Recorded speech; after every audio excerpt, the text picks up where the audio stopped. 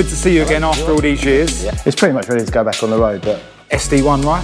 it's quite badly corroded on there, so it lost all the fixing holes both sides. A lot of our customers have got classic cars, a normal car as well. We've got all the diagnostic equipment. So this one is an Escort shaped Series 1 E-Type. The rally car. Historic spec. Historic spec, yeah. Yeah, this was an actual rally car back in the day. Just sort of accumulating its own rust pile. Cosy powered Mk2, 8 injectors, which is like RS500 spec. This was the car that inspired me to have like a proper carbon interior. The Holy Grail, BDA lump, 25 on the road. 25 worldwide, yeah. Yeah. Out we go in the RS1800. I'll give you Roger and Cat for this car.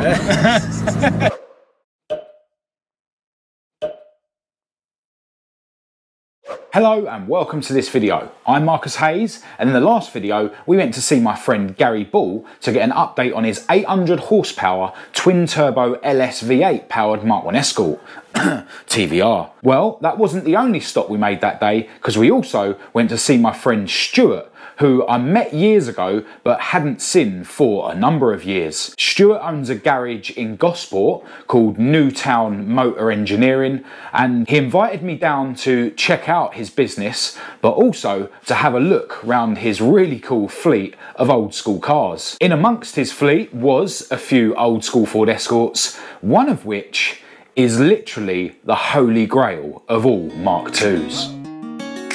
Welcome to Newtown Motor Engineering.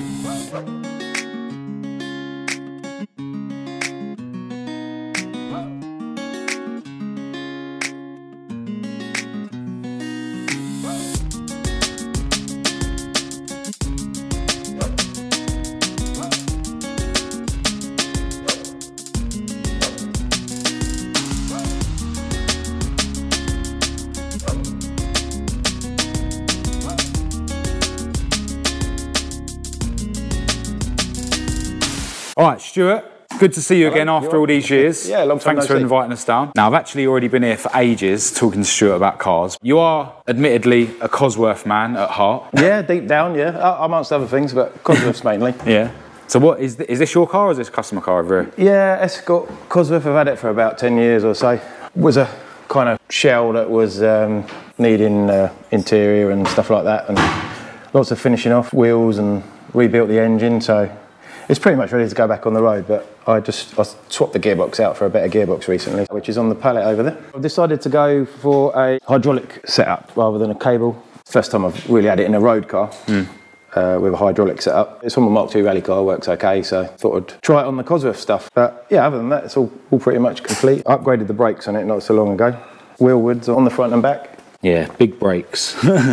What rims are these? Oh, Compa Motor. Yeah, MO ones, the older style ones. All right, cool. Yeah, I love an Escort Cosy. What colour is that? That's that like dark aubergine colour. It almost looks black, but in the sunlight, it's quite a lighter colour. Ah, very nice.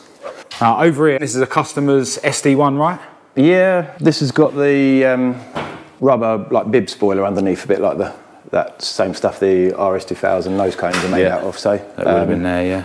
But basically, it's quite badly corroded on there, so it lost all the fixing holes both sides. Right. And the bumper new fill on the floor, so it's just come in for some light structural stuff on the front end. All right, cool. A lot of our customers have got, classic cars in the background and a normal car as well for their daily. So this one, he's got an over 820 turbo as well, the old coupe ones. Oh yeah, yeah. It was an ex-police car. We look after that one as well. And this is a V8, yeah? This is a 3.5 V8, yeah. It actually drives and runs okay. It's a nice car, really, but the bodywork's a little bit British Leylandy. So yeah, it's fair to say that you work on modern stuff as well as classic stuff. Yeah, we've got all the diagnostic equipment for new stuff day to day. So cool. But I do prefer working on the older cars. I like to be able to see an engine inside an engine bay. Yeah. Not see a load of plastic covers. We'll gloss past this for a minute, if that's all right. Over here, we've got a TVR 350i. It's not the first TVR we've seen today. Although this one isn't Escort shaped. This is the customer's car, right? Yeah, customer's last 6 months or so, MOT expired, and he ran out of time and developed a couple of oil leaks and a couple of electrical bits on it, nothing super serious, indicator and stuff like that. So the mirror's cable tied on, as you can see. And obviously this has also got a Rover V8 in it. Yeah, it's almost a very similar engine really, so yeah. Few modifications done to this one. It's got exhaust, manifold and full system on it. Sounds pretty nice, yeah, it's typical sort of TVR, always needs bits doing to it. And behind you there's another non-Ford, and this is your own car which you're planning to do up. Yeah, I came across it about a year or two ago, yeah, about 18 months ago. 62 Series 1 E-Type. It's looking pretty sorry for itself, but it's all a complete car, matching numbers all through. I bought it as a non-runner. I've actually got it working now, so that's about as much as I can do to it really before committing to restoring it and stripping it down. Deserves a good job done on it, but I can't really do that here because with day-to-day stuff I haven't got the time to throw 1,000 hours at it and, you know, get it done in the next 10 years. So get a few other people to help out with that, and, you know, it just speeds the process up then. Yeah, so. But no, it's definitely going to be really special once it's restored. Really handy that, you know, you bought it complete so that all the bits are there. Can we have a peek under the bonnet? That's all the original 3.8. Awesome. And these are SU carbs, you said, yeah? Yeah, triple SUs on it. Yeah, a couple of interesting things you were telling me about a minute ago. It's got a glass washer bottle. That's right, yeah. Needs a good clean, but it is glass. And that would have been original, which is mad. This really crazy air filter, obviously there would have been like an air box that connects to the carbs, which Stuart has removed. Inside, yeah. Because he's actually had this thing running. But yeah, quite agricultural in terms of the chassis, you know, it's just box section. But yeah, really cool thing. And got to say, I love the older centre lock wheels. Yeah, lovely, aren't they? Nah, really cool. One thing I didn't really talk about much off camera is the rally car. I remember seeing you posting about this on your Facebook. Yeah. Sort of a couple of years ago now, is it? Yeah, I stopped doing the rallying because there weren't any events on for a year or two. I had a misfire when I tried to start it and use it properly again. Well, there must have been a bit of a head gasket failure, and unfortunately, the water had leaked into the bore and rusted the bore out. Oh no! While it had been sitting parked, so it's got damage to a liner. Lucky it's a liner block, but it's got some damage on it. So the engine's been taken out recently, and it's sitting here, sort of pending to be rebuilt and had a look through. But I thought it was a straightforward head gasket change, and it turns out not. So right. But you will be taking this back out rallying at some point. Next year or so. Yeah. No, like mad rush, but. Because obviously being a competition car, when I try and do it properly, you know, you take shortcuts, you only end up breaking down again. So Steve at Vulcan does the engine, and HT Racing there. They do all the in-house tuning and building. Normally have like a bench dyno done there, and it comes back all running and, you know, fully ready to turn key virtually. So that's the best way. That's cool. Right, it is a really cool looking thing. There's not much room here to view it, but, you know, with it being a rally car, it's got the rally arches and a roll cage inside and stuff. Pair of Sparco bucket seats, TRS harnesses, all the switches, aftermarket OMP steering wheel. Yeah, proper cool thing. And spec-wise, you were saying this is like historic spec. Historic spec, yeah. Yeah. So it's got lots of rules and regulations of period that need to be kind of kept to. Yeah. As opposed to the modified stuff. Yeah, cool. Not allowed to run sequential boxes or, you know, Millingtons and things like that. They've got to be of period, late 70s, 80s, early 80s. So. Nah, really cool thing. That's not the only Mk2 Escort here. Oh, actually, let's talk about the other Escort Cosworth. Oh, go on then. Now, I actually remember this car from when I knew you years ago at your old place. Yeah. And correct me if I'm wrong, but this was an actual rally car back in the day. Yeah, it was a Group A car. Bit battered underneath and well used, but it's all solid and complete. It's got all the proper cage and turrets and everything welded in. But when I first got it, it was red, so I've painted it sort of all the silver with the stripes on it quite a few years ago now, and I actually had it all running, but again I had a bit of an issue with the head, the shims in the head, because it's got solid lifters on this one. The head's back off it, but it's actually, that's as far as I've got at the second, so that's another one that needs about 2 or 3 weeks work to sort it out, and probably a little bit of touching up on the paintwork now, but it won't be far off. Yeah. One of the main things I did do though is convert it to rear-wheel drive. It's running a T5 straight cut in it rather than a 4x4 box. Engine's still in there, but it's just the heads that's off at the second. Yeah. It's a shame, but yeah, proper tool once it's back together. Mark 1 over here looking sorry for itself. Yeah, pending project and just sort of accumulating its own rust pile. Getting lighter and lighter by the day. That's it. But it's a 2-door shell, man. Like this, yeah. Make no mistake. Like it's still. No, it needs a lot of work. Yeah, it's on the pending pile. On the pending pile. Just a cool thing to look at for now. Yeah, that's right. Now over here is a car I remember very well. Your Cosy powered Mark II. Actually had a joyride in this years ago. I remember it was the day before you had it mapped. I remember at the time this felt really fast, but it was the day before it had been mapped, so it wasn't as fast as it would have been the next day. And you tell me that it's a lot faster now. I bought a Sapphire Cosworth that was pretty well sort of spec'd up, running gear, and I've put the gearbox in that Escort Cosworth and the brake upgrade on that one because it was all on that grey Sapphire. The engine now has come out of that one and gone into that one, so it's now probably about 100, 150 horsepower more than it was before. So what is it now, like 550 or something you're saying? Yeah, a good 550. It's running 8 injector RS500 plenum and grey injectors and T4 turbo, and it's a fully 10 long stud block, linered block and everything like that. So yeah, it goes really well. I mean, I had it in that car as a 4-wheel drive and we're sort of beating Teslas off the traffic lights. So can we have a look at the lump? Yeah. There it is, Cosy YB, and as Stuart said, it's got the 8 injectors, which is like RS500 spec, right? Yeah, it's basically exactly the same as a sort of the last spec RS500 touring car. Yeah. Even got the old Quaif cam verniers and stuff like that. It was fun before. I'm sure it'll be even more fun. Now, one thing I do really like about this car, obviously it's a bit gutted on the interior and stuff, but I remember this was the car that kind of inspired me to have like a proper carbon interior. You can see it's got a carbon dash and binnacle, even the steering column cowling, door cards. And it's an original RS2000, so criminal offence nowadays, but yeah, when I did this 20 years ago, it was the in thing. I'm all about upsetting the anoraks, don't worry about it. And yeah, around the back it's even got a carbon fibre boot lid with a spoiler, carbon fibre bumpers. Yeah, this thing's awesome. I think now it's time to talk about this thing, the Holy Grail, genuine RS1800, probably the most sought after Mark II Escort you can get. Yeah, well, I've owned it a couple of years now. I was lucky enough to get one. I never thought I'd own one myself, like most people, but funny enough, I've sort of had an offer to buy this about 7 or 8 years before, this exact same car, when the previous guy I bought it off, I bought it. There was no chance I was ever going to buy it, and I thought I'd missed out on that, and then this came up on the market, and I realised it was the same car that was for sale many years back, so circumstance changed and had the funds available. I ended up getting it in the end. Super cool. And as you were saying to me, you know, this thing hasn't been fully restored, which is rare. You know, most of them have been, you know, nut and bolt restored. All still original panels and arches and seals. Needs a bit of tidying, little bits on the back of the panel there where they all go at the back of the chassis, but yeah, you know, that's just, it's never been sort of played about with, so yeah, they're only small little jobs to sort, aren't they?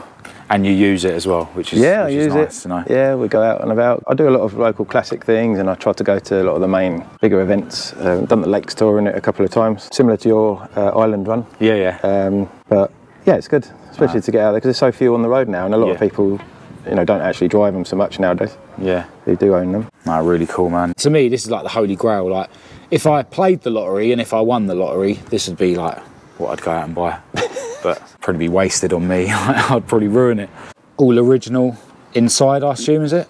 Yeah, This is how they came, yeah? The interior is identical to a Mexico. Yeah, because like you were saying, they're not really that special apart from the engine, are they? Like, they were just... The cars were Mexico's pulled off the production line. Can we have a look at the BDA? Yeah. So there it is, BDA lump.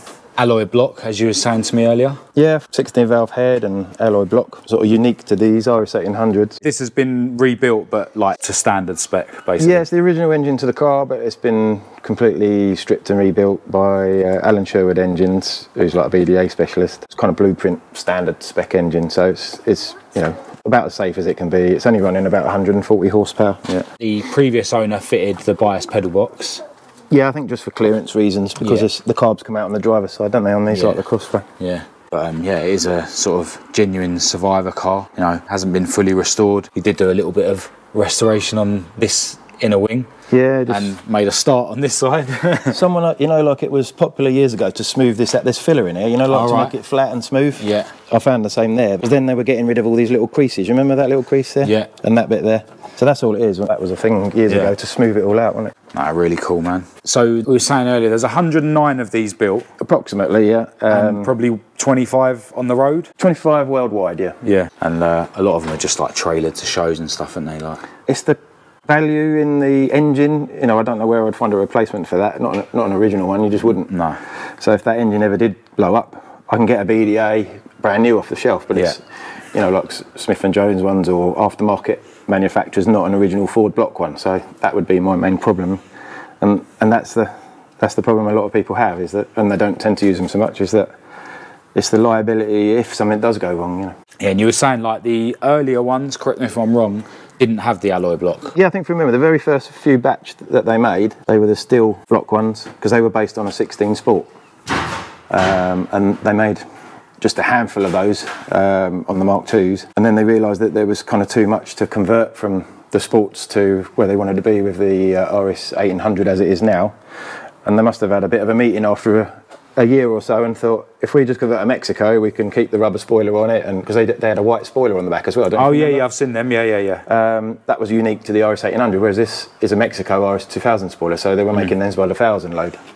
So a bit of a budget down on it, then, and they developed it out of the Mexico then, because it was the majority of the car already, other than the engine.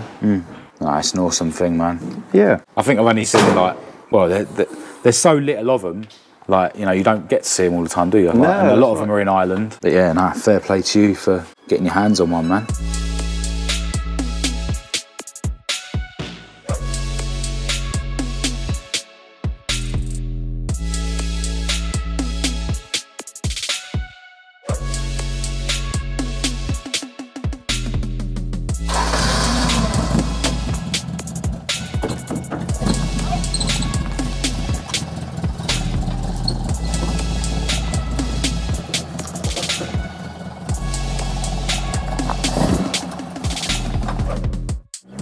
Out we go in the RS1800. The engine's really well built. It's just not super power, so it's just standard cabs. But I mean, compared to say 140 brake crossflow, it's got like this would be better. Like it just sounds better. Torque and I think the power and the torque are pretty much what they are, but the engine delivers it in a better way. And probably, if you tuned it up a bit more to the max, the whole point of it is it would be a bit more reliable at a higher power, if you see what I mean, for a longer period of time. At 140 brake, you're not really going to benefit the 60 valve miss of it. It's under-tuned for what it needs to be. You know? Whereas a crossflow at 140 brake is quite a good level, isn't it? Decent spec. What do these come with out of the box? I think it's like 105 or something. It's really? Just over 100. Like I say, the RS2000 actually came with slightly more power, I think. Oh, right. But I say they're massively kind of de-restricted because they were on a twin choke. It's just good to be able to say, I've been for a spinning one like this. That's right. It's like such a rare beast. You've not been in one over in Ireland, Nah. You don't even see these, let alone go for a spin in them. That's right.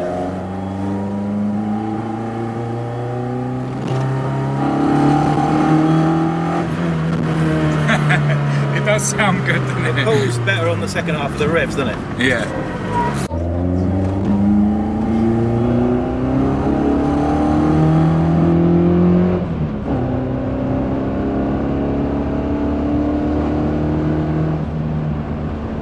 They've definitely got their own like noise, haven't they? Different tone, isn't it? Yeah, certainly a bit more of a bark. So.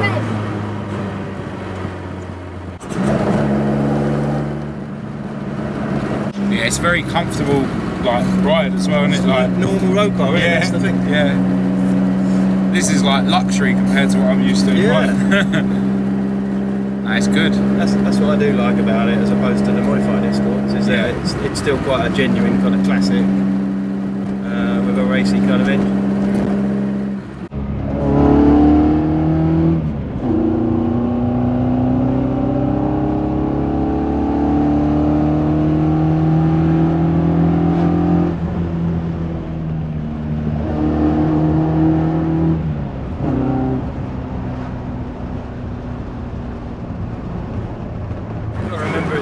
standard suspension.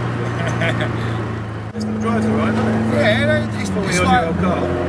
even though it's a standard car, it doesn't feel like overly, like too much body roll or whatever. If you really push it, it is, but not for kind of normal driving, you know, just a normal drive about. Take this one home today. Yeah. Do a swap for Roger. No.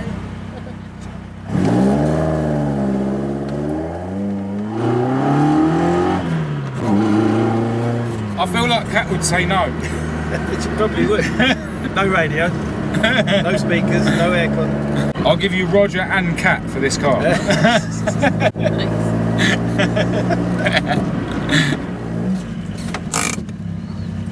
Lovely. Thank you very much, sir. That's all right, no problem. First and last ride in an RS1800. Well, what did you think of that lot then? What an awesome fleet of old school motors. I want to send a massive thanks out to Stuart for taking the time out to show us round. And that's probably not the last we're going to see of Newtown Motor Engineers on the channel, because I'm probably going to be sending one of my cars down there to have some work done. I just need to figure out which car and which jobs. But if any of you guys are in the Gosport area and you need a proper decent mechanic to work on your classic or modern car, or if you need any sort of rust repair or anything like that doing, definitely get in touch with Stuart and the guys at Newtown Motor Engineering and definitely let them know that I sent you. I will of course leave all their links and their contact details in the description. That's all I've got for this video. If you did think it was any good, please do give it a thumbs up and a share. If you didn't, give it a thumbs down. Click subscribe if you're new. Feel free to follow me on Facebook, TikTok and Instagram. Check out my website for merch and parts. Massive thanks as always to my patrons for your ongoing support. I'll leave all the links to everything in the description along with my email address for anyone who wants to contact me. But other than that, until next time, thanks for watching.